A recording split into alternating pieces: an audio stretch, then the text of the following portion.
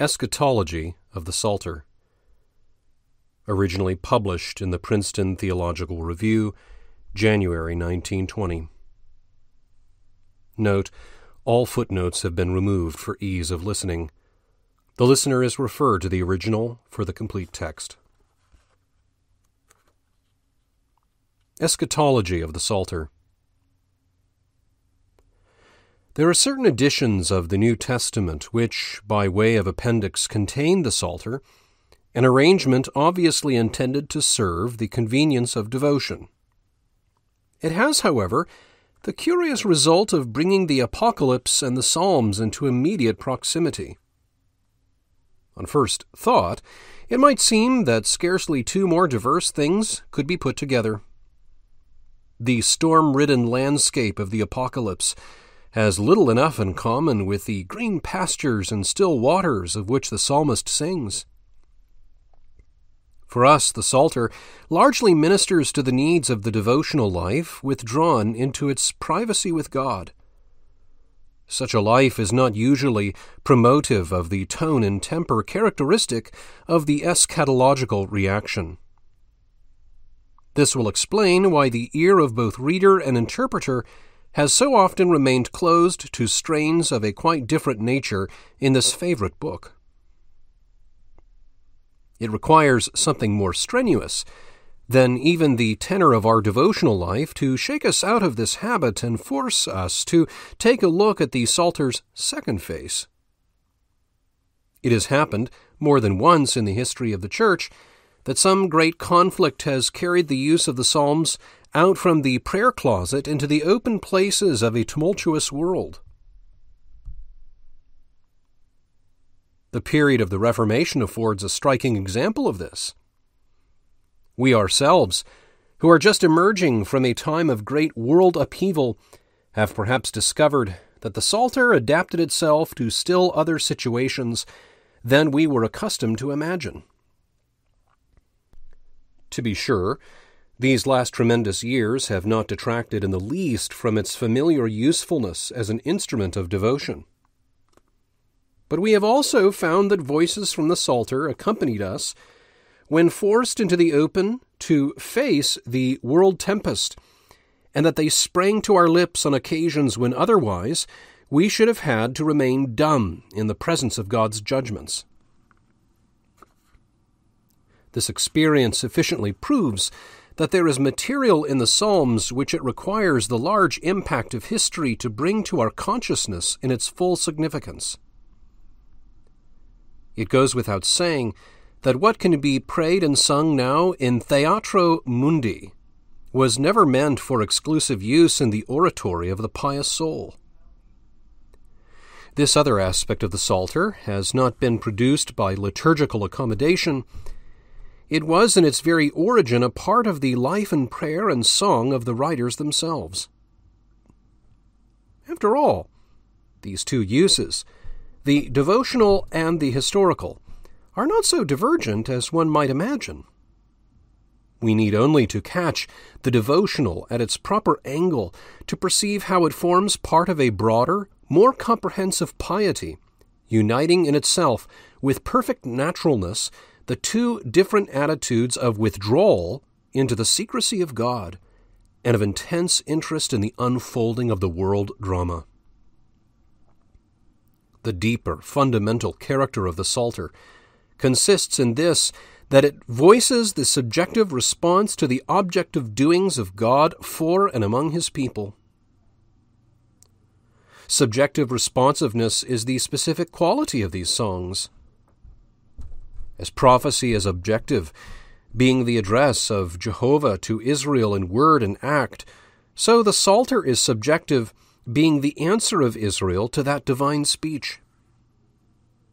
If once this peculiarity is apprehended, it will follow that there must be place, and considerable place, in the Psalms, not merely for the historical interest in general, but particularly for that heightened interest which the normal religious mind brings to the last goal and issue of redemption.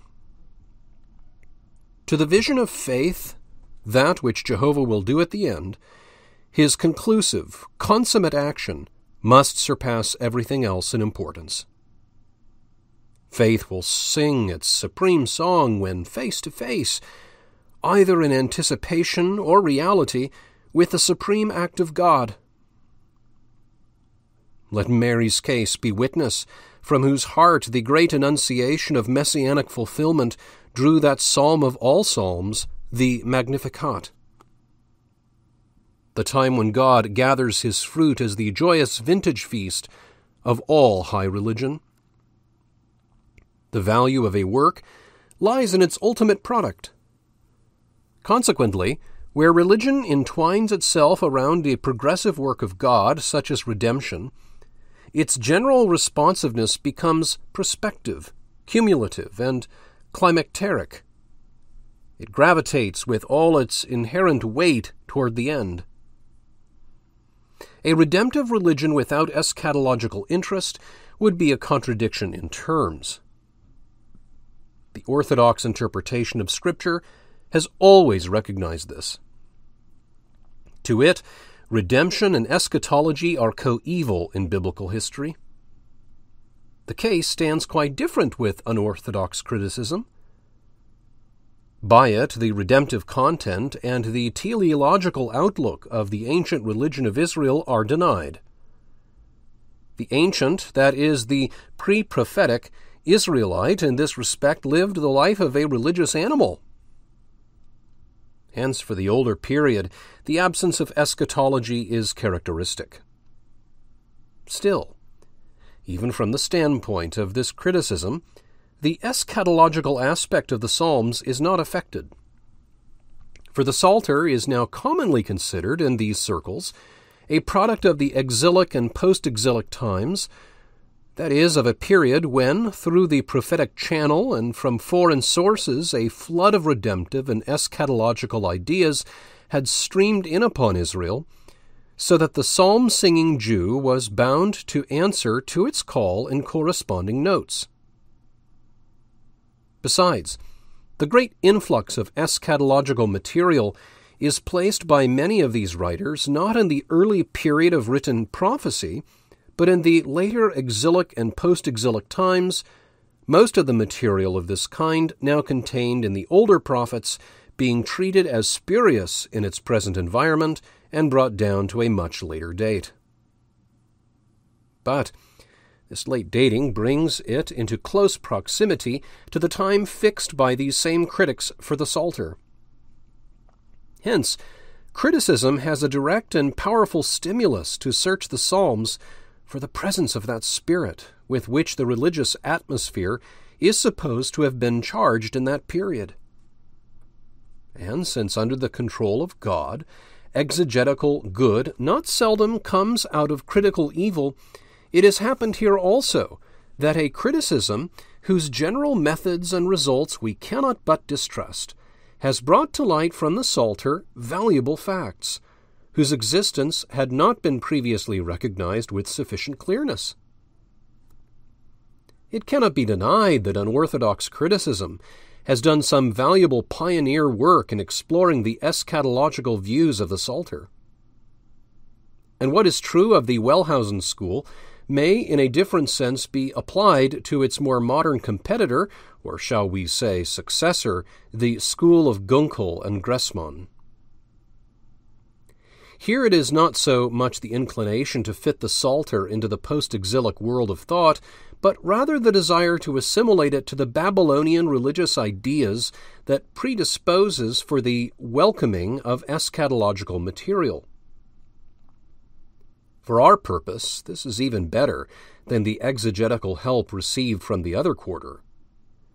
It yields not only acceptable exegesis stimulated by perverse criticism, but has the additional advantage of, in certain instances, drawing the criticism of the Psalter back to a more conservative position from a chronological point of view. For, since according to this recent school there was an Oriental eschatology in very ancient times, there remains no longer any reason for disputing its early existence in Israel, nor for denying the pre-exilic date of any piece on the sole ground of its occurrence therein. On the contrary, other things being equal, the eschatological complexion of a document speaks rather in favor of the older date than otherwise. As a matter of fact, some psalms have on this principle been again recognized as pre-exilic possibilities. As a third source, from which, in recent criticism, the eschatological interpretation of the Psalter has received encouragement, we may mention the widely spread opinion that the speaking subject in the Psalms is in many cases not a single person, but the collective mind of the congregation of Israel, into which the original composers have merged their religious individuality, nay, that many of the Psalms were written outright for liturgical use in the service of the Second Temple. It is hard to tell whether this theory, apart from its intrinsic merit or demerit, has in its actual working out done more good or evil to the cause of Psalter exegesis. For one thing, it is often too closely bound up with belief in the post-exilic origin of the Psalms, because not until after the exile, it is believed, did a specifically religious congregation of Israel, a church Israel, in whose name such songs could have been sung, exist. Of course, the intermarriage of these two views is not beyond the possibility of divorce. For one who recognizes a church nation of Israel in much earlier times, it would be critically quite safe to assume early psalms of a collective import. In the next place, the theory, when one-sidedly and radically carried through, threatens to wipe out all the individual coloring which renders many of the Psalms so attractive to the Christian reader and so faithful a mirror of his own individual experience. All the concrete, plastic, lifelike self-portrayal by which the figure of David stands before our eyes as the most real of realities, and which plays such a role in the New Testament, is at one stroke swept aside. And figures like Asaph and Ethan likewise lose for us their value as sources of individual comfort and delight. The individual application made by our Lord to himself of certain Psalter passages has to be artificially justified, if it is justified at all, on the ground that he was entitled to make of what was originally meant for Israel a personal application, since in him Israel was summed up. Still further, and this is perhaps the most serious element in the situation, the collectivistic exegesis now threatens to swallow up all the directly messianic material hitherto found in the Psalter. It is seriously proposed that the anointed of Jehovah, the King in several places where these titles occur, shall not be understood of an individual eschatological figure, but of the people of Israel as the collective heir of the messianic promises, the writers of such psalms being even credited with the clear consciousness of the abrogation of the hope of an individual Davidic Messiah. The nation of Israel then becomes the king set upon the holy hill of Zion, receiving the nations for his inheritance, the uttermost parts of the earth for his possession. Last of all, the collectivistic view has contributed toward eliminating from the Psalter the expectation of a life after death for the individual, the passages where this used to be found being now not infrequently interpreted of the immortality of the people of Israel. While undoubtedly in all these respects the view under consideration has wrought harm, it should be remembered that the several errors enumerated represent not necessary corollaries, but only abuses of an otherwise not implausible theory. The later liturgical use of the Psalms in the Jewish Church certainly supports it, for the liturgical is, from its very nature, collective. The instance where I and we alternate as the speaking subject, and where the context puts a national interpretation upon the we, show how easily the self-personification of the people took place in the poet's mind, or at least how naturally the collective plural alternated with the individual singular. the sudden, abrupt changes in many psalms from utter depression to the most jubilant assurance, which the individualizing exegesis has found it so hard to explain, are perhaps more easily accounted for if the personified genius of the people of God, with its indestructible, inexhaustible hope in Jehovah, may be assumed to experience them. Even what may be called the pathological terminology of the Psalms, sometimes considered a serious obstacle to the collectivistic view, may be turned into an argument in its favor, for this reason that the symptoms of disease and distress enumerated could scarcely coexist in the state of an individual, whilst metaphorically explained, as details entering into the picture of the stricken nation, they cease to be subject to the same rigid test of consistency. That the nation of Israel should water its couch with its tears, Psalm 6:6, may seem an overbold figure to our restrained Western imagination, but we must remember the richer and different endowment of Israel's mentality. The prophets, especially Isaiah and other parts of the Old Testament, bear witness to the strongly developed habit of personification in the Hebrew mind and supply us with a sufficient basis of analogy. It is not necessary here to enter into the psychological aspect of the problem by inquiring whether conscious and purposeful self-projection into the mind of Israel, or spontaneous lyrical expansion of the personality, or typical generalization of what was first felt as an individual experience, will best explain the phenomena. Only one feature should be briefly touched upon. In certain cases, the collective speaker is not the external, ethnical Israel, but the people conceived as to its ideal spiritual vocation, or its pious nucleus, the church within the church, sharply distinguishing itself from the religiously disloyal majority.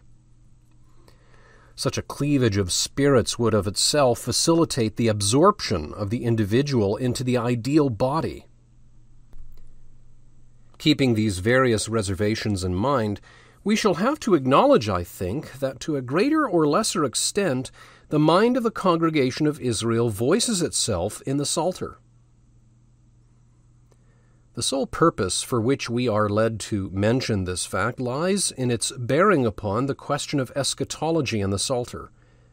For if the great change, the reversal of destiny, the deliverance, the victory so often spoken of in the Psalms concern not individuals but Israel, or even the pious nucleus of Israel, is it not plain that this whole complex of ideas moves on eschatological ground?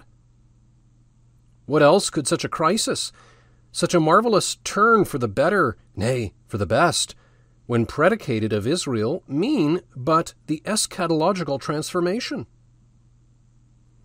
What in the case of the individual could be kept within the limits of the present order of things and interpreted as a relative change, when understood of Israel, necessarily bursts through these bonds and opens us a totally new prospect, a wholly different mode of existence?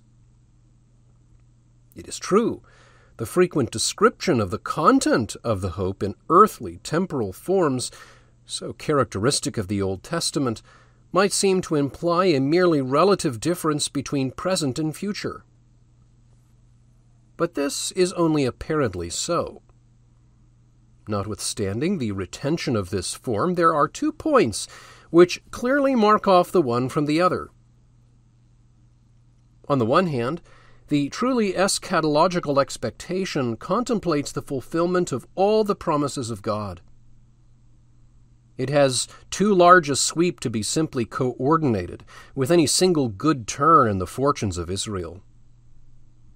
And on the other hand, the coming state of affairs bears the stamp of unchangeableness, everlastingness. It is no longer, like the present, subject to the vicissitudes of history. Paradoxical though it may seem, Revelation has not shunned here to wed the eternal in point of duration to the temporal in point of makeup. The inheriting of the earth, the eating and drinking before Jehovah, and what there is more of this description is to be forevermore. In the form of subjective responsiveness, which the eschatological ideas assume in the Psalter, lies for us the greater part of their value. So far as the content, objectively considered, is concerned, the difference from prophecy is not perhaps sufficiently pronounced to justify separate treatment. The general scheme is in both essentially the same. On the dynamic side, we meet here as well as there such ideas as that of Jehovah's accession to the kingship, the judgment, the conquest of the nations, the cup of wrath, the recovery of territory, the vindication of Israel, the repulsion of the last great assault by the nations. On the static side, we encounter the ideas of peace, universalism, paradise restored, the dwelling of Jehovah's presence in the land, the vision of God, the enjoyment of glory, light, satisfaction of all wants, the outlook beyond death towards an uninterrupted contact with God and a resurrection. Only in the Psalms all this is suffused with the genial warmth of religious feeling. We have here a great province of objectivity translated into terms of living religion, and that religion at the very acme of its functioning. The Psalter teaches us before all else what the proper, ideal attitude of the religious mind ought to be with reference to its vision of the absolute future. The trouble with eschatology, in the experience of the Church, has frequently been that it was either dead or overmuch pathologically alive. In the Psalter, we can observe what is its normal working. And through observing this, we can learn the even more principial lesson, what is the heart and essence of all religion? Because, when eschatologically attuned, the religious mind responds to the highest inworking and closest approach of God, and therefore operates up to the full potentialities of its own nature. To this must be added something else of almost equal value. Through the subjective, practical spirit in which these things are treated by the Psalter, we are most profoundly made aware of our vital unity with the Church of the Old Dispensation. It is true, of course, that just as we, in the consciousness of the fulfillment of prophecy, make our faith reach back into the Old Testament, so the Old Testament, by means of prophecy, in advance lays its hand upon us. We are the sons of the prophets, and of the diatheke God made with Abraham. But this is a purely objective bond. It is the bond between a program and its execution. It does not directly enable us to feel our oneness with the Old Covenant people of God. No sooner, however, do we pass out from the region of prophecy into that of psalmody than we come into touch with something that is internally akin to us, a preformation of our own living religious embrace of the realities of redemption. This must be so all the more because our whole New Testament life and heritage was, from the Old Testament point of view, an eschatological thing. Here, therefore, we find ourselves and them occupied with identical fact. What they eschatologically contemplated, we retrospectively enjoy, and the religious apprehension of it, while formally different, is in essence the same. In the eschatology of the Psalms, we may trace the embryonic organism of our own full-grown state. We are enabled to see how our faith was made in secret and curiously wrought, when our substance was as yet imperfect and our members continually fashioned before the eyes of God. When we say that the Psalter is more practically akin to us than prophecy, we must not be led by this to overlook another feature well worth our notice.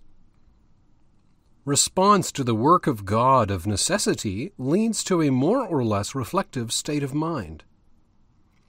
There is a point where the devotional, the contemplative, and the doctrinal, in its simplest form, touch one another. Underneath all the emotion that pulsates through the Psalter, there lies a deep water of serious thought and reflection.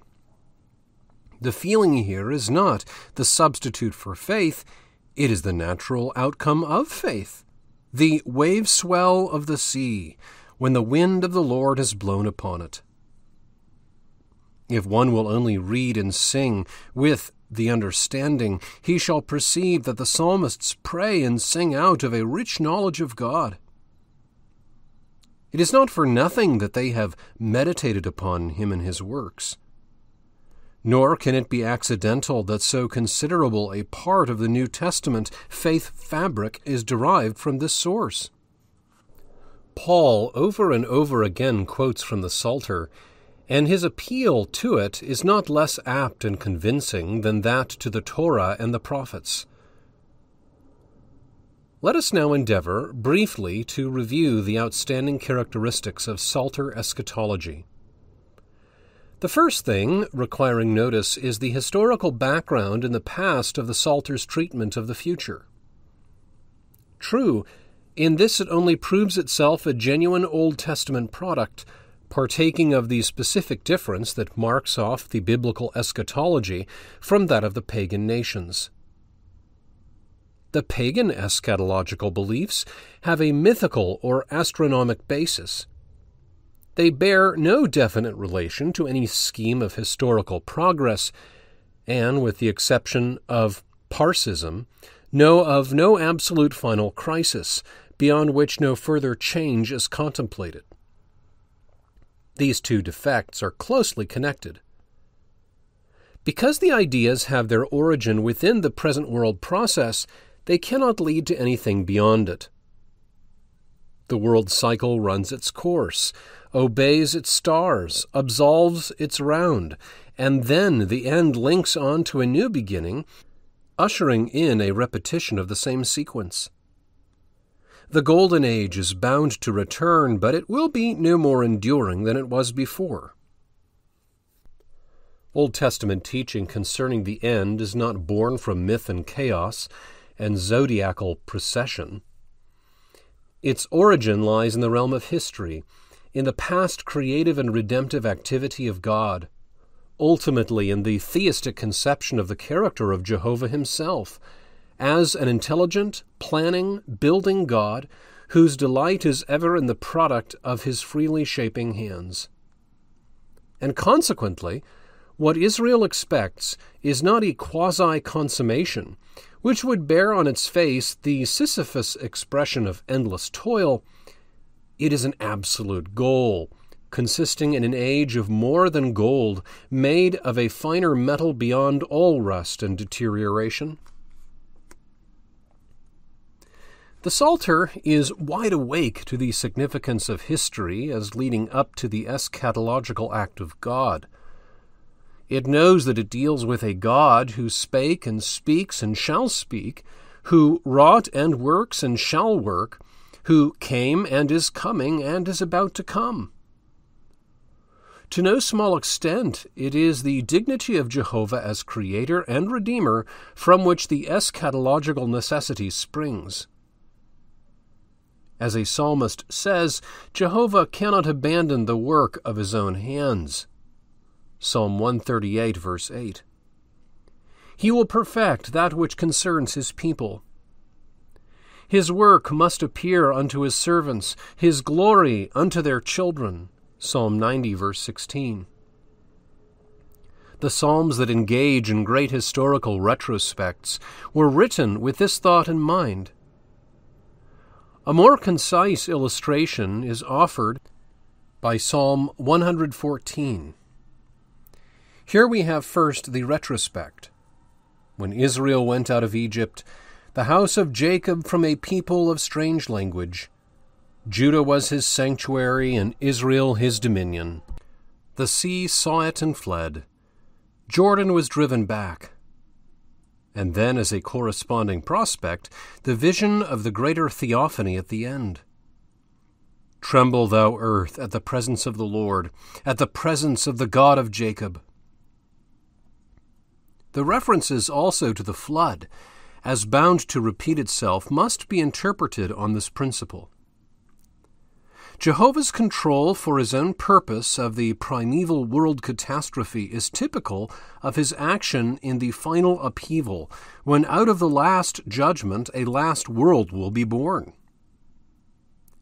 It is of importance to notice the sequence of the past and future tense forms in Psalms 93 and 29. The floods have once lifted up their voice. The floods will lift up their waves.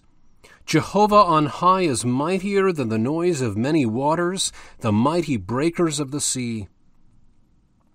And again, Jehovah once sat as king at the flood. Yea, Jehovah will sit as king forever. There are certain phrases and figures in the Psalter which are connected with the idea of plan and continuity in the work of God and of its destination to arrive at a final goal. Most characteristic of these, because most psalm-like, is the phrase "a new song," occurring 5 times. It receives light from the idea of the new things found in prophecy, especially in the latter part of Isaiah. There, the new things mean the great unparalleled events about to introduce the future state of Israel. The new things and the new song belong together, as may be clearly seen from Isaiah 42, 9 and 10. Behold, the former things are come to pass, and new things do I declare. Sing unto Jehovah a new song, his praise from the ends of the earth. This prediction of the new things culminates in the promise of the new heavens and a new earth. Here seems to lie the root of the later employment of the word new in eschatological connections, the new name, the new creature, the new diatheke, the new Jerusalem. Further, the use made of the term morning, again both in the prophets and in the Psalter, is significant. From Isaiah, we are familiar with the figure of the watchman peering into the darkness of the world night, to whom the prophet addresses the question, "Watchman, what of the night?" and from whom he received the answer, "The morning cometh, and also the night." In the Psalter, we find again this idea of the morning, signifying the dawn of the new great day of Jehovah, and hence symbolic of all hope and deliverance. God is in the midst of her, she shall not be moved. God will hear her, and that in the morning. Death shall be their shepherd, and the upright shall have dominion over them in the morning. My soul waiteth for Jehovah more than watchmen for the morning. O Israel, hope in Jehovah. It is perhaps worthwhile asking whether the phrase "the day of Jehovah" has not some connection with this eschatological use of the phrase morning, so that it would mean the great light-filled day of the reign of Jehovah. It is hardly accidental that the day of Jehovah appears in some passages associated with the idea of light. Owing to this vivid consciousness of the historically conditioned appointment of the end, the attitude of the psalmists towards it is, on the whole, one of serene confidence and quiet expectation. Their soul is as a weaned child within them. There are psalms that have as their keynote the question, "How long?" But they are few, and even in them towards the end, the trusting mood regains the upper hand. There are only 3 psalms which contain nothing but complaint. Of the feverish impatience that is so apt to inflame the eschatological state of mind, and of its usual correlate, the apocalyptic calculation of times and seasons, there is no trace in the Psalter. Quote, "True, with characteristic eschatological eagerness, they continually suppose the end nearer than it actually is, but they do not attach their faith to a near Perusia in such a way that it would be imperiled by disillusionment. When doubting thoughts beset, they go into the sanctuary. Shane. The psalmists know that the end is not flung upon the world out of the lap of chance, but that it proceeds with stately, unhastened, unretarded step from the council chamber of God. The phrase, "a set time," marks this conviction. The connection between prophecy and the Psalms in this point may be observed in the statement, "to execute the judgment written." The judgment written is the judgment announced in the prophets. Precisely because written, it cannot fail to come. In a most striking way, the dependence of the last great hope of redemption upon what Jehovah has done before is expressed in Psalm 74. God is my King of old, working salvation in the midst of the earth. Thou didst divide the sea by thy strength. Thou breakest the heads of the dragons in the waters. Thou didst cleave fountain and flood. Remember that the enemy has reproached, O Lord.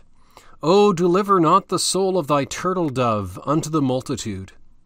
Forget not the congregation of thy poor forever. Have respect unto the covenant. Arise, O God. A second striking feature of the eschatology of the Psalter consists in the central dominating position it assigns to Jehovah in all that pertains to the coming change. The prospect of the future is God-centered in the highest degree. Of course, the psalmists who could say, "Whom have I in heaven but thee, and none upon earth I desire besides thee? God is the strength of my heart and my portion forever. And thou art my Lord, my welfare is not without thee," might be confidently expected to carry this feeling with them when projecting themselves into the future. What is more characteristic of the Psalter is this, that, besides eschatology evoking worship, the opposite also takes place. The elemental urge of worship summons the last great realities to its aid, because it cannot be satisfied with aught short of this for expressing itself. The eschatology of the Psalter is in part begotten by the praises of Israel. No doubt the Psalter contains much of what is most humanly human in all religious occupation with God, the need and desire and prayer for help and distress. In their extremity of danger and affliction, the psalmists sustain and reassure themselves by the thought of the great deliverance which the end must bring. They lift up their heads because their redemption draws nigh. They will not fear, though the earth be removed and the mountains be cast in the midst of the sea. The absoluteness of the assurance and the suddenness of attainment unto it are in many instances accounted for by the eschatological import. The appeal lies not to second causes or elements of hopefulness within the fabric of the present world, but to the great crowning interposition of Jehovah ab extra. At this point especially we have occasion to remember that often not an individual, but Israel is the speaking subject. What within the limitations of the Old Testament the individual could scarcely hope for himself, that the people of God carried as a sure faith in its bosom through the ages. Plowers might plow upon Israel's back and make long their furrows. The waters might overwhelm them. It could not extinguish the conviction that the future and the end belong to the chosen of Jehovah. Specifically, the thirst for justice over against enemy and avenger quenched itself in anticipation at this deep fountain of judgment to be opened up at the last. But in the midst of all this soteric motivation, the higher point of view of the subserviency of Israel's salvation to the glory of God is never lost sight of. When the psalmists make eschatology the anchor of salvation, this is not done in a self-centered spirit. The very fact of the anchor being cast into such deep waters implies a comparative estimate of human and divine help, which in itself cannot but be honoring to God. The prayer for salvation inevitably embodies praise of the Savior. That at least no individual selfishness underlies it appears from the way in which clearly individualistic psalms join together the deliverance of the suppliant and the salvation of Israel. The psalmist succeeds in forgetting his own woes for the woes and for the hopes of the people as a whole. But it is even more important to notice that he is able to forget them for the overwhelming thought of the glory of Jehovah. The Gloria in Excelsis, which the Psalter sings, arises not seldom from a veritable de profundis, and, leaving behind the storm clouds of its own distress, mounts before Jehovah in the serenity of a perfect praise. Nothing reveals more clearly the innate nobility of the Psalter's religion than this quality of its praise. But even where this highest altitude is not reached, where the thought of salvation remains consciously present to the end, the closing note of praise is seldom wanting.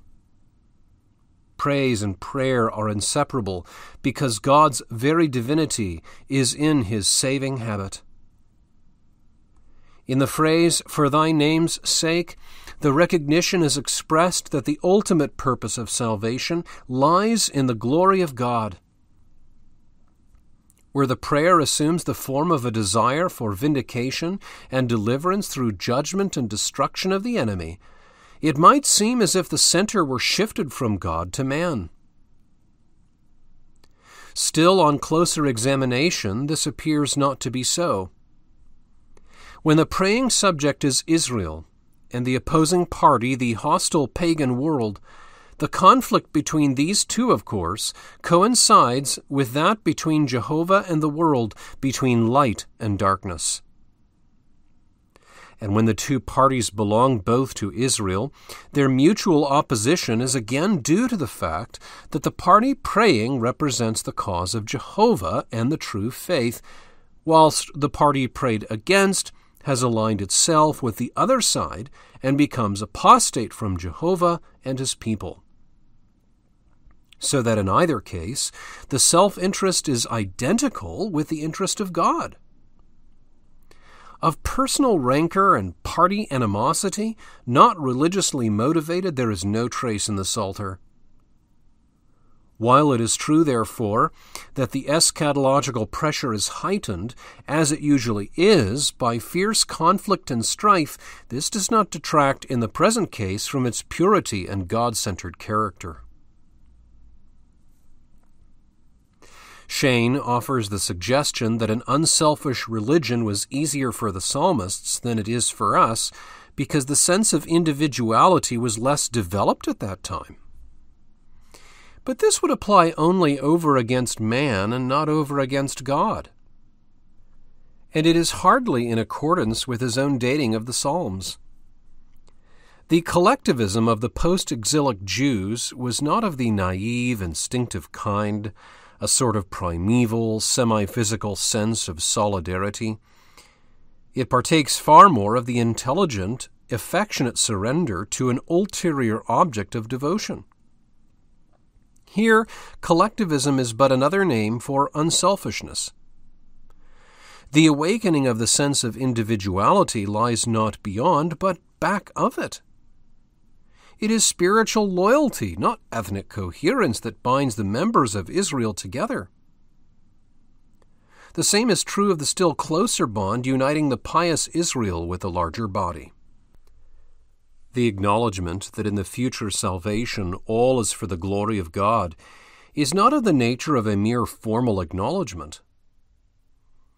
Owing to the character of psalmody as the instrument of responsiveness, and owing to the uniqueness of the eschatological situation upon which it works, It develops a peculiar fervor and attains a degree of sympathetic projection into the interest of God scarcely equaled elsewhere. The psalmists sometimes succeed in transporting themselves into the midst of the joy and blessedness wherewith Jehovah himself contemplates the consummate perfection of his work. This faculty for entering into the inner spirit of God's own share in the religious process represents the highest and finest in worship. It closes the ring of religion, and in Scripture, as we might expect, it is peculiarly the Psalter that illustrates it. If even the Psalm of Nature, after enumerating the wonders of creation, closes with the exquisite note, "The glory of Jehovah shall endure forever, the Lord shall rejoice in his works. I will sing, as long as I live. My meditation of him shall be sweet. I will be glad in Jehovah." Could we expect less where the psalmist's mind turns to the greater wonders of redemption? Sing unto Jehovah a new song, his praise in the congregation of saints. For Jehovah takes pleasure in his people. He will beautify the meek with salvation. And again, Jehovah takes pleasure in them that fear him, in them that hope in his mercy. Praise Jehovah, O Jerusalem, praise thy God, O Zion. There is something deeper in this than the spontaneous welling up of gratitude from the heart that has received favor. It is the devotion of a mind able to lose itself in the very inward grace of God, which is greater and more satisfying than even its greatest and final gift. The theocentric character of Psalter eschatology appears also in this, that it is prevailingly kingdom eschatology. By this is meant a form of statement representing Jehovah as becoming or revealing himself in the last crisis, the victorious King of Israel. Certain psalms may be called specific kingdom psalms. Psalm 93, Psalm 97, Psalm 99 open with the words, "Jehovah is King." The context shows that this is declared from the standpoint of the eschatological future, when after the judgment his universal dominion shall be established. Into this future the psalmist projects himself. The situation is the same. In Psalm 96:10, "Say among the nations, Jehovah is King. The world also is established, and it cannot be moved." It will be remembered that the shout, "Absalom is king," was the shout of acclaim at his assumption of the kingship. Still, in the Apocalypse, this mode of speaking is employed with eschatological reference. Chapter 19, verse 6, "Hallelujah! For the Lord God the Almighty reigneth." In other cases, the act of enthronement is described and the accession is identified with an ascension. Thus, Psalm 47, verses 5 through 8, "God is the King of all the earth. God reigneth over the nations. God sitteth upon his holy throne." The ascension feature might be explained from the elevation of the throne seat, to which the king mounts by steps, or from the going up to the height of Zion, after a victorious return from war, in which Jehovah, as present in the ark, would participate and lead. Psalms 68:18 and 29:7-10 suggest the possibility of another explanation. In the former passage we read, "Thou hast ascended on high, thou hast led away captives." The psalm is at its opening eschatologically prospective, but verses 7-20 seem to be historically retrospective, so that the statement about Jehovah's ascent is not directly eschatological. It does, however, describe a real ascent into heaven, and not a mere going up unto the earthly sanctuary. In Psalm 29, the language might more easily remind of the earthly dwelling place of Jehovah, see verse 3, but even here in the second part of the psalm, the everlasting doors point to the higher habitation. The idea of Jehovah's glorious return into heaven after accomplished victory must have existed and, if so, would influence directly eschatological representations like that of 47 verses 5 through 8. In Psalm 29, this seems to be actually the case. It is obvious that a representation which thus throws the emphasis on the future enthronement of Jehovah intends to magnify what the end means for God and for Israel in relation to its God. The core of the belief is that there must come and will come a time when God will visibly take his place as the end and focus of all the glory of the world process. As the antique idea makes the state subserve the glory of the king, so the ripened ages will be made to yield their accumulated fruit to him who is their king.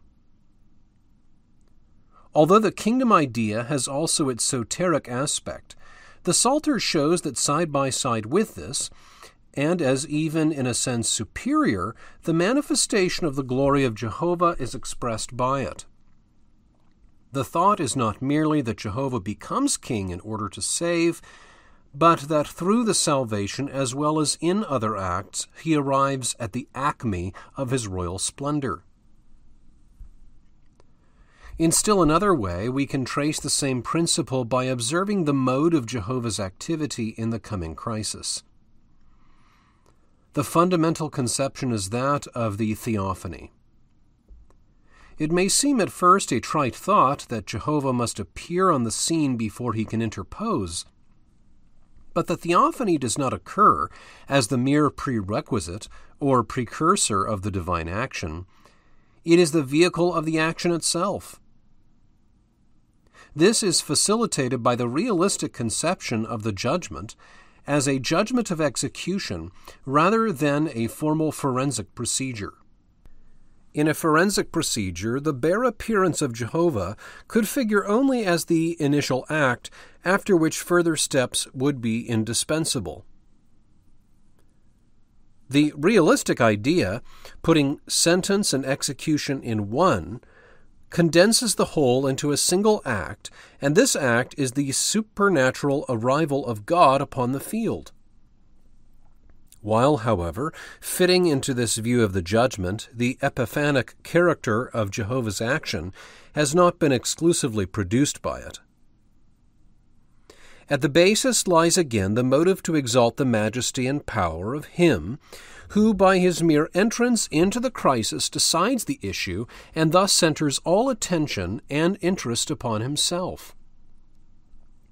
Here lies the source of that technical eschatological phrase, the coming of the Lord, which like an unbroken thread runs through both testaments.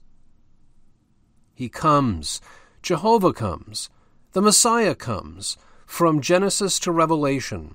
This is the import of the message in which ultimately the eschatological hope embodies itself. And the imagery of the theophanic representation is wholly in accord with this intent to make God the central figure. No matter whether Jehovah's coming be linked with or compared to the thunderstorm or the tempest or the flood or the volcanic eruption, in each case the sudden, inavertible, overwhelming nature of the event is emphasized. Precisely for this reason, the impression is sometimes most vivid, where every attempt at the use of concrete imagery is abandoned because the figures threaten to break down under the sheer weight of the reality signified. Nothing could be more effective than the studied avoidance of all intermediate apparatus, nay, even of the mention of Jehovah himself in a passage, like Psalm 48, verses 4 and 5, For, lo, the kings assembled themselves, they passed by together, they saw it, then they were amazed, they were dismayed, they hastened away. It need not so much as be said that Jehovah appears. It suffices that he exists. His being God brings the crisis to its inevitable issue. One more observation may be made under this head. The profoundly religious state of mind with which the end is contemplated appears in this, that it imparts the same coloring to the psalmist's mood in view of its retardation, as does the prospect of impending death by itself. As has been often remarked, the attitude towards the latter furnishes a gauge for the depth of religious attachment to Jehovah. There is much in death to terrify the creature, regardless of religious considerations. We find that, with the psalmists, the chief cause of solicitude and perplexity is the problem of their future relation to Jehovah. Will there be in these strange, shadowy regions remembrance of Jehovah, experience of his goodness, praise of his glory? What profit is there in my blood when I go down to the pit? Shall the dust praise thee? Shall it declare thy truth? What they most feared was not death as such, nor that they might lose themselves in death, but that they might lose contact with Jehovah. Now, the same state of feeling asserts itself in regard to the great future coming of Jehovah. How long, O Jehovah, wilt thou hide thyself forever? Oh, remember how short my time is. For what vanity hast thou created all the children of men? What man is he that shall live and not see death, that shall deliver his soul from the power of Sheol? Lord, where are thy former loving kindnesses, which thou swearest unto David in thy faithfulness? Here the bitterness of death is measured by the danger that it may sweep out of reach the vision of Jehovah and the enjoyment of his glorious reign at the end. To lose touch with him in Sheol would be painful. To miss him at his final epiphany, intolerable. It would be the supreme tragedy of religion. This is convincing proof that the eschatology of the Psalter seeks and loves not above Jehovah himself. From a specific point of view, we can observe the same principle in the universalistic statements of the Psalter. Here, as in the prophets, the subjection of the nations to Jehovah and their conversion form part of the great future change. In both cases, this remains a hope and does not become a challenge to missionary activity. It is only through the gateway of eschatology that universalism and the missionary idea come in. More particularly, it is the greatness and majesty of Jehovah from which they spring. Jehovah is so great that the nations must come and worship before him. This is of itself a certainty. But when the idea is raised to the eschatological degree, when he is contemplated in the overpowering majesty of his final appearance, then a super certainty results that all the earth will be flooded with the knowledge of his glory. While, however, with the prophets this remains, like so many other things, a matter of mere futurity, in the Psalter, owing to the entrance of the subjective element, something more results. The mind of the psalmist is not satisfied with holding the idea at the distance of objective contemplation, but translates it into an eager desire for witnessing the fulfillment of the prospect. Thus, a real missionary urge is born out of the eschatological vision of Jehovah and his kingdom. This desire projects itself into the future and breaks out into a direct missionary appeal conceived as addressed to the Gentiles from that standpoint. The world at large is summoned to acknowledge and praise Jehovah. Of course, this is not actual missionary propaganda, yet at bottom, in its spiritual motivation, it is not different from the latter. Perhaps one might even say that the impulse back of it is stronger than the fervor wherewith the Church seizes her present possibilities. The closest analogy to this is again found in the hymnotic portions of Isaiah. The remembrance of these things may afford us help in ever anew attuning the strain of our missionary enthusiasm to its highest God-centered key. When we profess to missionarize, not in the last analysis, to improve the world, but to glorify God and the eternal salvation of sinners, this expresses not merely a theological conviction, but it is also eminently true to the principle inherent in the birth of the missionary idea itself. For this the missionary idea was born, and for this cause came it into the world, that it should contribute to the glory of God. It was for him and not for man alone that it was conceived in the womb of the Old Testament. The question next claiming attention concerns the degree of spirituality and the eschatological outlook of the Psalter. This degree is often placed low because, for their descriptions of the future age, the Psalms are dependent on earthly, material, time-bound forms. The future theocracy is a replica of the present one. The expected state is a state in which the eschatological people of Jehovah, dwelling in the Holy Land, with Jerusalem as its center, will forever enjoy without measure the blessedness afforded by Canaan, the paradise garden of God. It would be difficult to prove that all this was understood by the psalmists with a clear consciousness of its symbolic, typical significance, as we, on the basis of the New Testament, believe it lay in the mind of God, the author of Revelation. But, while this is true and should not be covered up in the interest of unhistorical allegorizing, it should not, on the other hand, close our eyes to the profound spirituality with which, in the Psalter, even this ostensibly material content of the future is approached and apprehended. The main question is, after all, not what forms and colors enter into the picture, but what is the subtler atmosphere that pervades it to the eye of the pious Israelite, what with his finer religious sensibilities he sought and loved and admired in it. When the question is put in this way, there can be no doubt as to the answer. The very fact of the intense concentration of the hope in God himself supplies it in advance.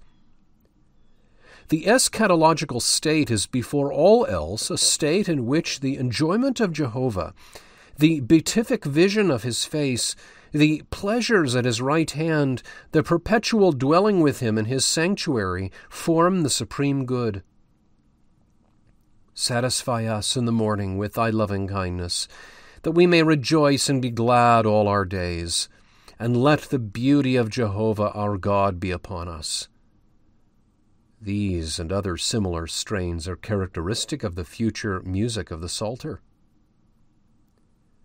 Whether the familiar passages in Psalms 16, 17, 49, 73, where the confidence of uninterrupted fellowship with Jehovah is expressed, are based on the belief in a future blessed life after death, as we think they are, or whether, on the ground of the collectivistic theory, the statements in question are interpreted of the imperishable life of Israel.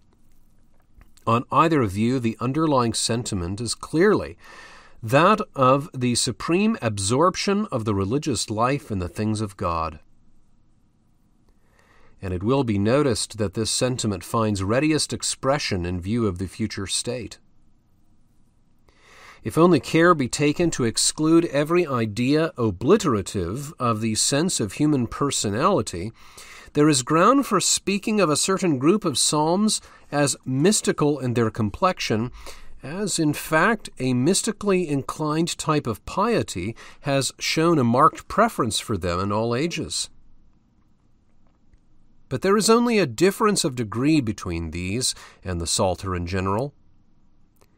It is Jehovah's rest which the psalmist desires Israel to enter. The city of his vision is the city of God.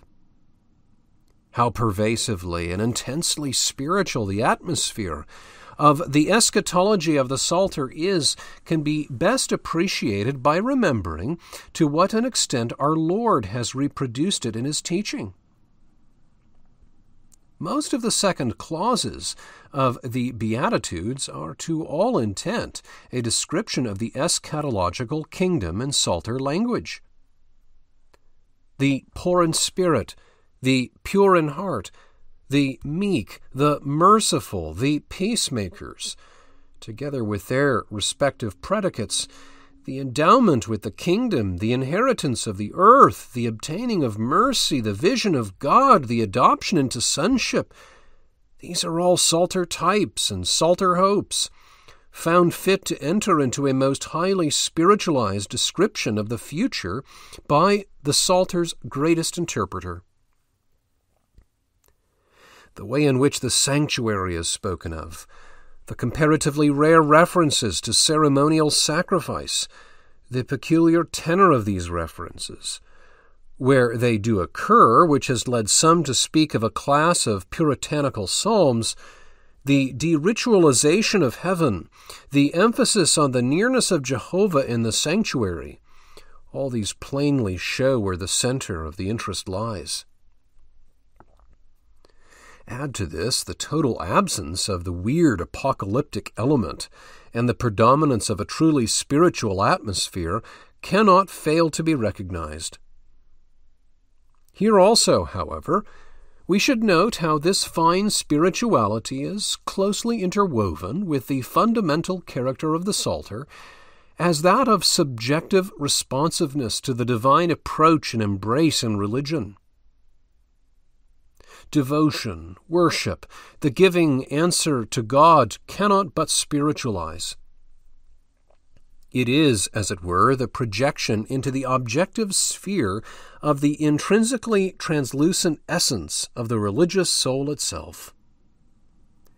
And it is called to enter into the direct presence of and lay hold upon Jehovah himself, in doing which it grasps the root of all spirituality. Truly, the new invisible throne of God, in distinction from the ark, rests in a yet higher sense upon the praises of Israel. In conclusion, we may briefly consider the messianic element in the eschatology of the Psalter. Here also the subjectively responsive and appropriative attitude has left some traces. To be sure, before speaking of such matters, one is at present compelled to raise the question whether in the old familiar sense there is a Messiah in the Psalter at all. Belief in typically messianic psalms has practically disappeared from contemporary critical exegesis. But not only this, the psalms which used once to be quoted as directly prophetically messianic are now frequently understood as relating to the people of Israel as the real anointed of Jehovah. The curious fact results that on such a view the title Messiah, in its technical sense, as the designation of the individual eschatological king, disappears from the Old Testament, for it is in the Psalter and in the Psalter alone that on the old interpretation this title is found. In this situation, little comfort can be taken from the quasi-rehabilitation which the idea of typical messianism has undergone at the hands of Babylonianizing interpreters such as Gunkel. Calling attention to the fact that in Babylonian and Assyrian documents the reigning king, especially at his accession, was invested by courtiers and court poets with superhuman or eschatological predicates, they have found this custom back in certain psalms, notably Psalms 2, 45, 72, and 110. On this view, the users of such language might be said to have seen their present ruler in the mirror of the conception of the great eschatological king, which would involve a certain resemblance to the old typological scheme. Now, if this adaptation of Oriental court style to the case of an Israelitish king could be taken as sincere and naive in its intent, something might be made out of it, in connection with the fact that at first no one knew which of the Davidic descendants would fulfill the promises, each new accession being capable of giving rise to new hopes. We are not allowed, however, to impose such a meaning upon the custom. These phrases formed a regular court style. They were no more than loyal hyperboles to which no one, least of all those who flatteringly spoke them, attached any real significance.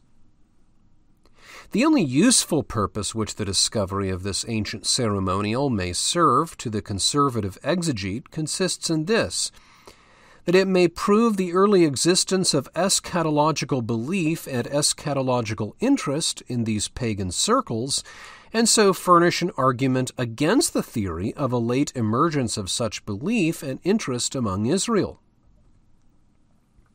If, refusing to assume such a style in the Psalter, and finding here not the insincerities of court life, but a solid typical groundwork inwrought by the Spirit of God in the religious experience of David and others, it will be obvious how significant this is for the nearness and intimacy which the figure of the Messiah had acquired for the religious consciousness.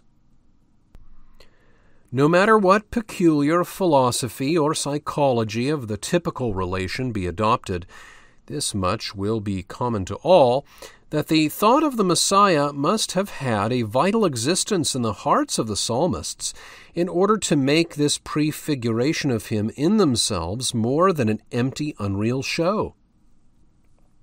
The David, who could speak of himself in messianic terms, must have held the messianic concept in a warm religious embrace.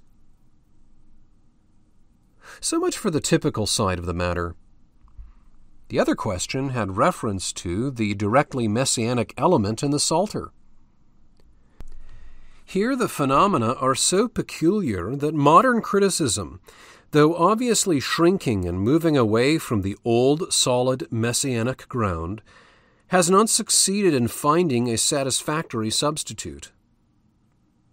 The chief peculiarity of the passages in question is that they speak of the king or the anointed as a present existing figure. To account for this, three possibilities offer themselves. If one, with Gunkel and Gressmann, applies the court-style hypothesis, the king spoken of or addressed is simply a contemporary ruler and has nothing to do with the Messiah. Or, if one has recourse to the collectivistic theory, the king or Messiah fades away into the figure of Israel. Again, if one is prepared to attach the extraordinary language employed in such psalms as Psalm 2 and 110 to one or the other of the Maccabean rulers, he may yet save the directly messianic character at the expense of having it connected with an unworthy figure. But on all three views, the present existence of the king is explained. It would require, however, a combination of at least two of them to cover all the facts. In the case of Psalms 45, 72, and 110, the collectivistic exegesis is of course excluded, and the attempt to carry it through in Psalm 2 is open to most serious objections. Here, then, it will be necessary to fall back upon either the one or the other, or both, of the two other proposals. We believe Orthodox exegetes will find it difficult to get rid of the feeling that neither of these two is in keeping with the dignity of revelation. Subjectively, the insincerities of a court ceremonial, and objectively, the character and life of the later Maccabean leaders seem unfit to be the bearers of such a high and sacred conception. As compared with these, there is at least a kernel of attractive truth in the collectivistic idea.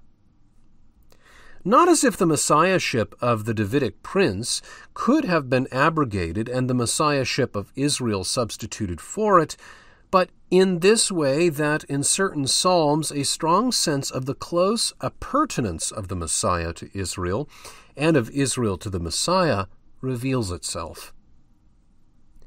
It is not identity, but identification of life that creates the appearance as if Israel were the real Messiah to the exclusion of the personal figure. These psalmists, when they call Israel the anointed of Jehovah, do so because they realize the significance of the Messiah's office for the religious life of Israel. Even Wellhausen observes that in a representation like that of Psalm 2, the Messiah and Israel can be scarcely distinguished. Such a close identification is, after all, what may and must be expected if the root idea of the Messiahship is taken into account. The deepest motivation of the Messianic conception lies in the absolute, concrete, palpable assurance it affords of Jehovah's permanent presence among His people as the supreme bliss of the future.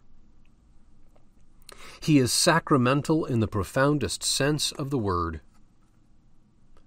Consequently, it cannot be indifferent which of the two is considered the prius, the messiahship of the people or that of the eschatological king. There is in this respect a difference between the joint application of the idea of sonship to Israel and the coming king, and the joint application of the idea of messiahship to the same two subjects.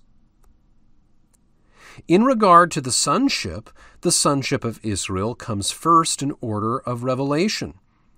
In regard to the messiahship, the anointed character of the Davidic heir has the precedence. Israel has its anointing because of the Messiah. The question involuntarily occurs whether such a close religious embrace as seems indicated by the facts is conceivable with regard to a mere concept, a person purely seen through the medium of futurity. To speak of the pre-existence of the Messiah in the Psalms may sound preposterous in many critical ears, but there is no escape from the force that draws in that direction once the actual occurrence of the individual messianic figure in the Psalter is recognized. The Messiah leads, as it were, a mysterious life that is somehow woven into the life of his people. After all, those who place the Psalter in so late a period have least reason to ridicule such a view. Will it not be necessary to assign to a date older than most of the Psalms the mysterious statement of Micah, according to which the goings forth of the great coming ruler in Israel are from of old, from everlasting?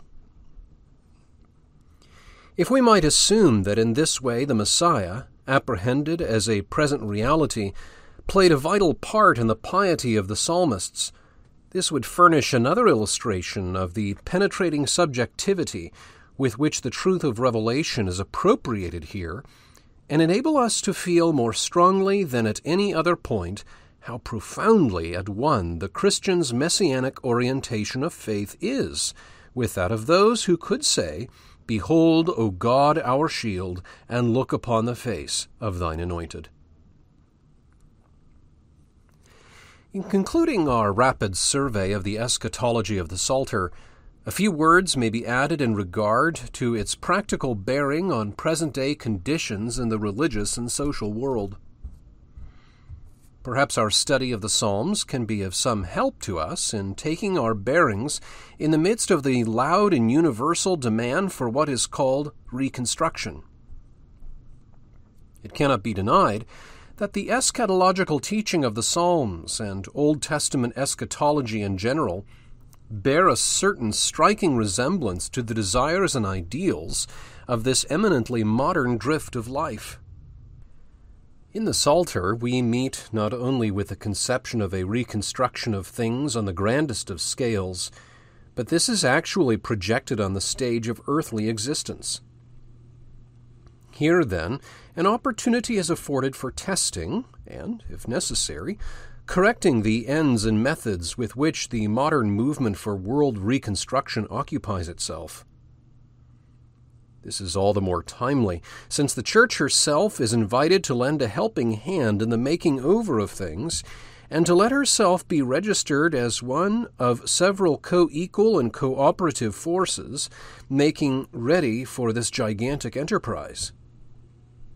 Now, it is plain from the eschatological teaching of Scripture in general, and from the Psalms in particular, that the Church has already in advance an outlook and a program towards an absolute and ideal future, which is governed by certain distinct and definite principles, to such a degree bound up with her very essence of belief that to ignore these principles, or to cease insisting upon them in any line of altruistic work, would mean self-abdication and disloyalty to her charter as the Church of God. The foremost of these principles is that the end of existence for all things lies in God, and that therefore to religion must be assigned the highest place in every ideal condition contemplated as a goal. It is the special function of the Church to speak unceasingly and unfalteringly for this one supreme aspect of the future world, to insist in season and out of season that in it God and the service of God are to be the highest good and satisfaction of mankind, that without which all other desirable things will lose their value and abiding significance. To work for the amelioration of the world, without putting at the top of its program the bestowal upon this world of the baptism of religion as the primal requisite, should be impossible for the Church so long as she retains a clear consciousness of her own specific calling. Nor is this merely one of the foremost of the tasks of the Church. It is in such a unique sense her business that every other activity, in order to legitimatize itself as a church function, should be able to prove its vital connection, direct or indirect, with the service of God and of religion as her one unique mission in the world. For the Church to indulge in the advocacy of social and economic programs without taking the time or the trouble of deriving these from her religious root consciousness and subordinating them to the glory of God is a precarious undertaking, not only because in so doing the Church would speak without authority, but also because, by every form of experimentizing in such a field, she endangers the authority which, within the sphere of strictly religious principles, is properly hers. Undoubtedly, the Church, even so, will do her royal share in making the world better, and that more effectually than she could possibly do in any other way. The byproduct of the genuinely religious activity will be more abundant and more valuable than any scheme to substitute it for the main product could possibly make it.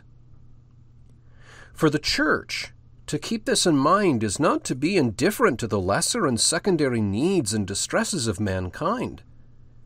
It is in reality to obey the conviction that in no other way her deep solicitude for the sinful world and the resources she carries within herself for its healing can be successfully brought to bear upon it.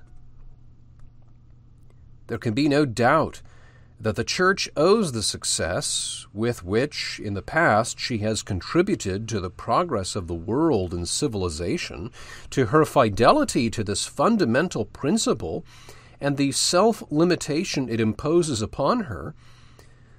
Through it, mainly, she has become and remained the antiqua mater, out of whose blessed womb the liberties and reforms among mankind have been born and reborn.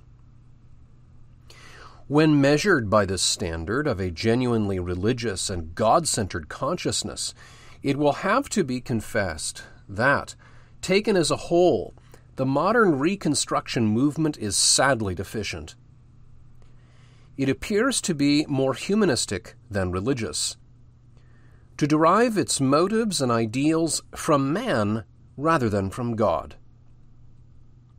In the vision of the land to be reached, there seems to be little of the worship and enjoyment of Him who is the center of every hope worth cherishing for man. God is enthroned but seldom in these utopian palaces. And the fear is not altogether groundless that the Church, in her pragmatic desire to accomplish concrete and speedy results, has opportunistically fallen in line with such humanitarian efforts and for the moment waived the consciousness of her unique and privileged position as voicing the specific claims of God upon the service of man. A compromise of this kind, born from opportunism, is serious enough. Far more serious would the situation be if internal doubt as to the reality or primacy and efficacy of the Godward side of religion within the consciousness of professed Christians should underlie this tendency. That would mean not merely the death of religion as such, but would result in the utter sterility, so far as lasting, deeper results are concerned, of all uplifting work conducted in its name. Christianity can make the world better in the sign of religion. That standard abandoned, she will not only fail of success, but face actual defeat. The second principle with which the biblical prospect of a better order of affairs is inseparably bound up is that of supernaturalism. The Psalter expects the marvelous future from no other source or cause than a God who only doeth wonders. Whatever there may be in it of teaching and learning and meditating upon the law, these human endeavors or performances are not credited with bringing on the world change. It is not through evolution from beneath, but through descent and theophany and interposition from above that the face of the earth is to be renewed. The comparison with and the appeal to the supernatural past is sufficient proof of this. That the help of man is vanity is a conviction deeply inwoven into the consciousness of the psalmists. Their true help is in the name of Jehovah, who made heaven and earth.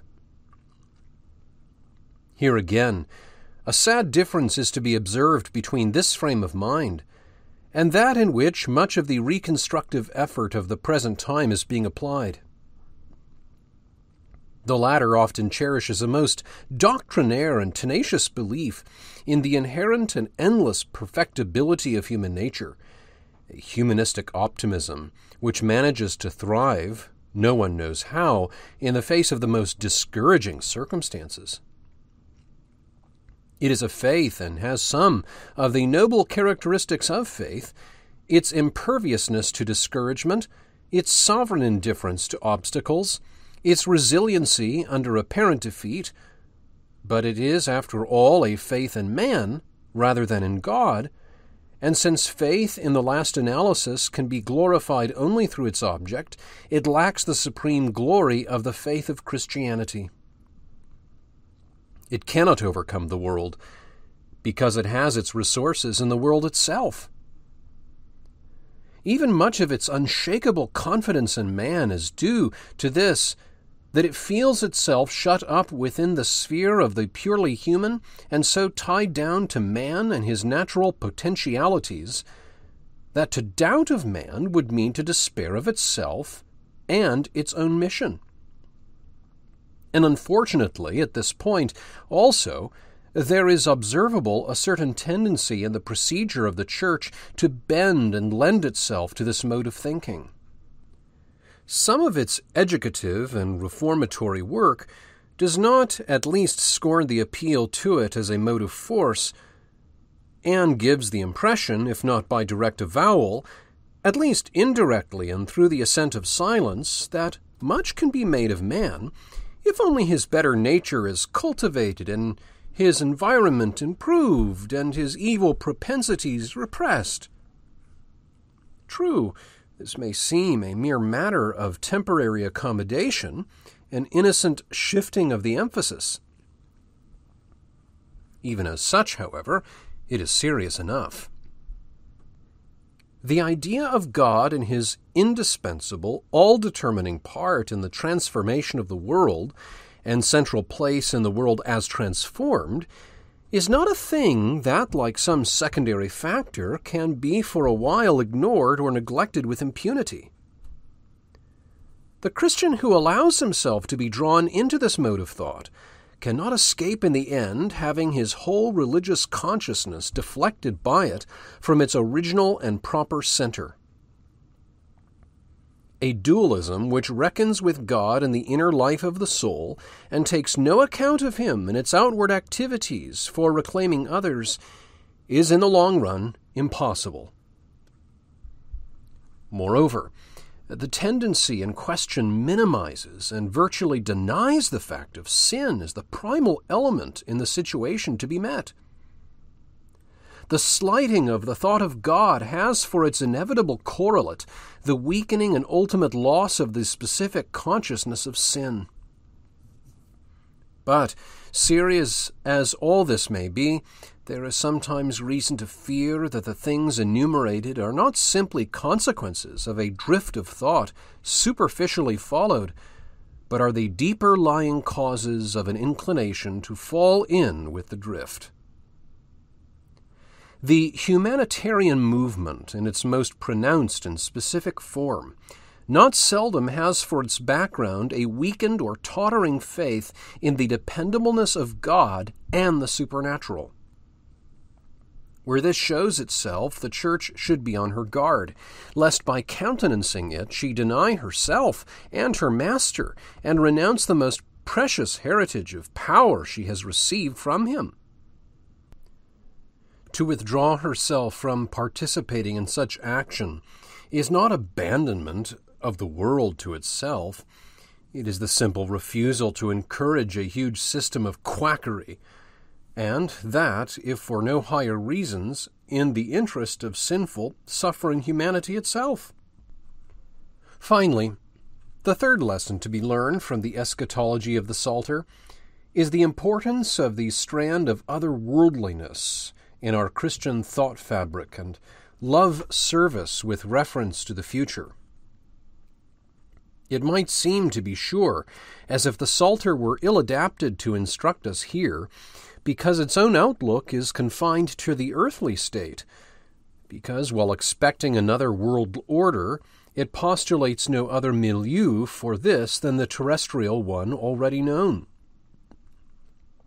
And so it might seem as if both the Psalter and Old Testament eschatology in general lent real support to the view that it is this lower earthly sphere that must be transformed, and that, leaving the question of a higher sphere to itself, the Christian can be contented with directing his reclaiming effort to it alone.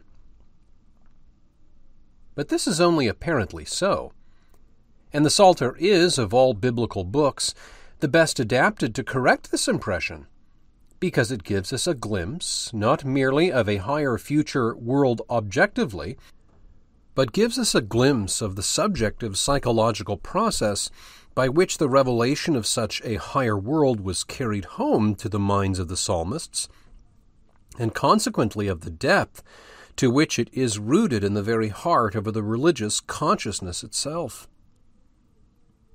It was because they could not conceive of the communion between themselves and their God as other than endless that the psalmist projected it into a future life.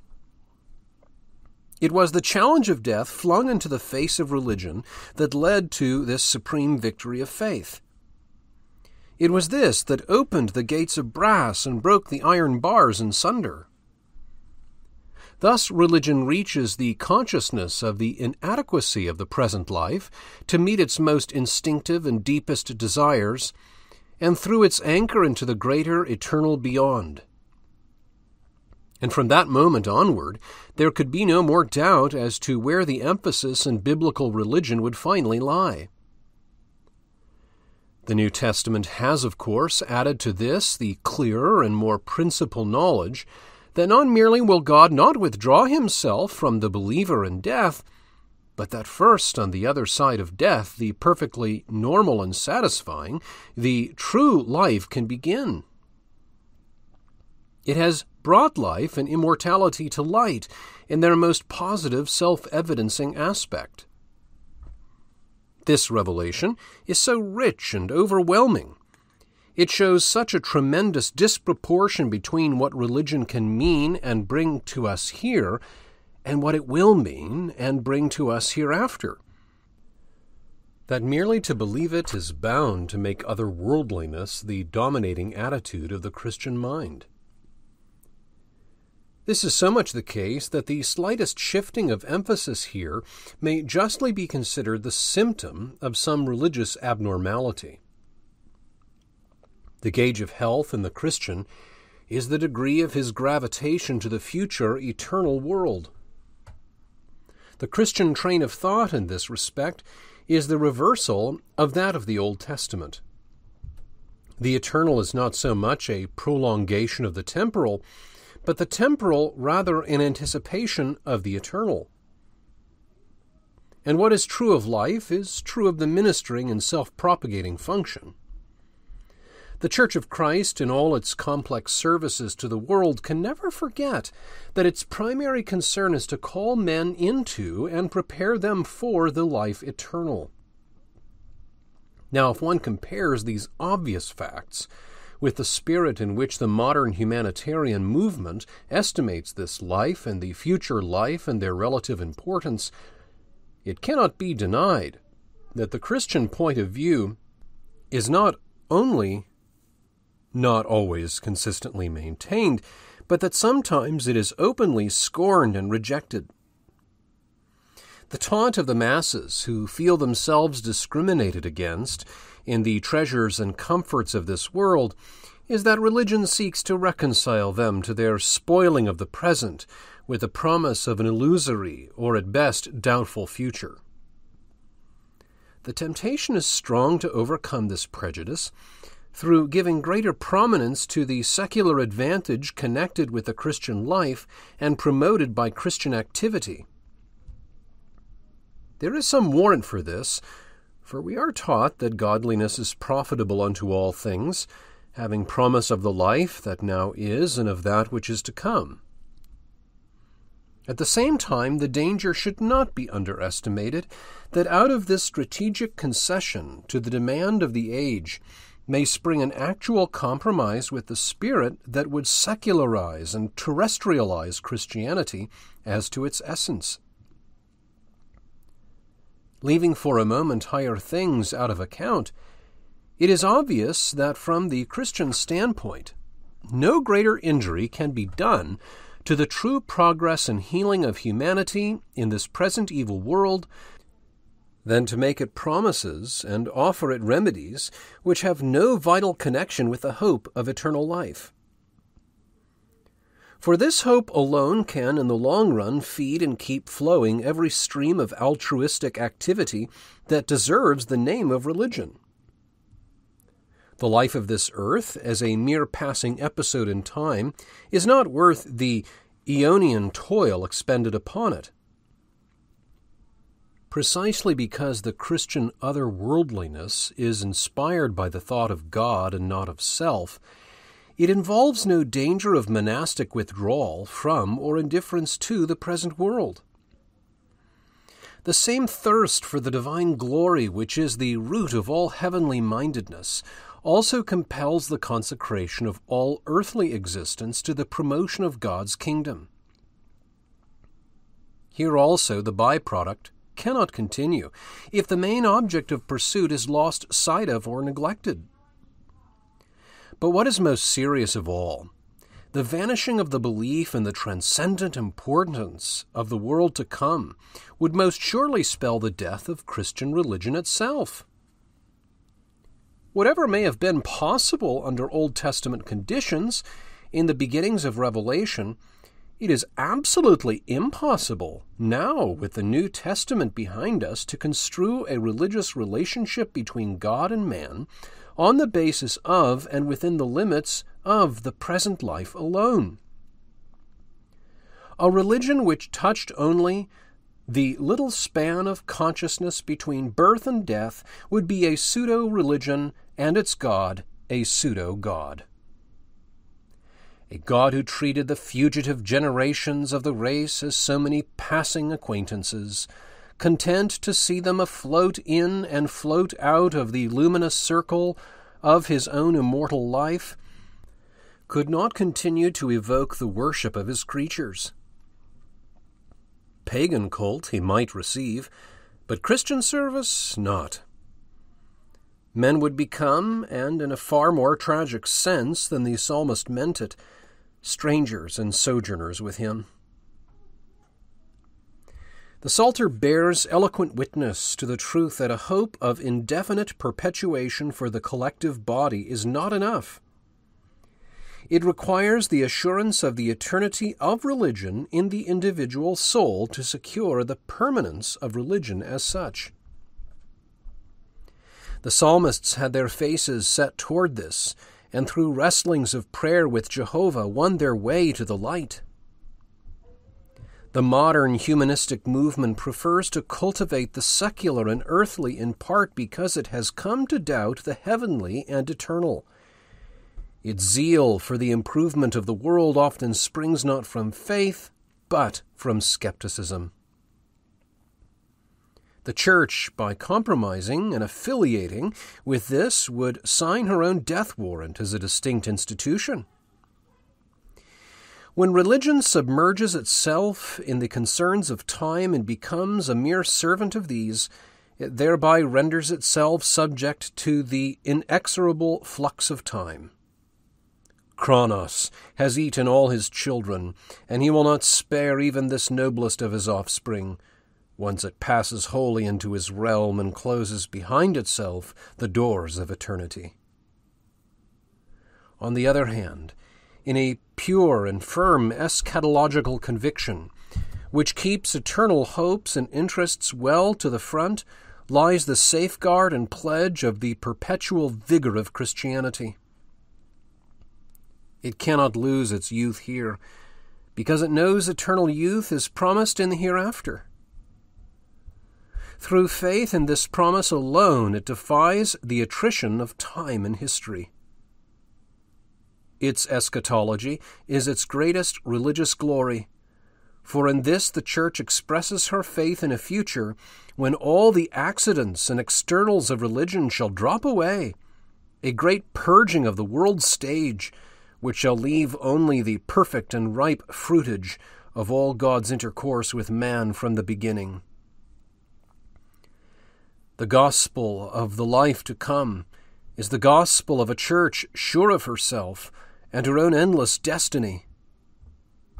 No other creed can bring it, and the Christian church can bring nothing less. In it lies the believer's own portion, and it is the only portion he should think it worthwhile to offer to a spiritually impoverished and starving world.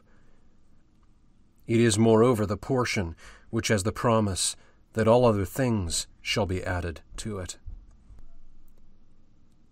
This audio recording was read by Michael Ives. I hope you found it enlightening and edifying. Visit my blog, westportexperiment.com, where I write about parish missions, the care of souls, and all things Reformed.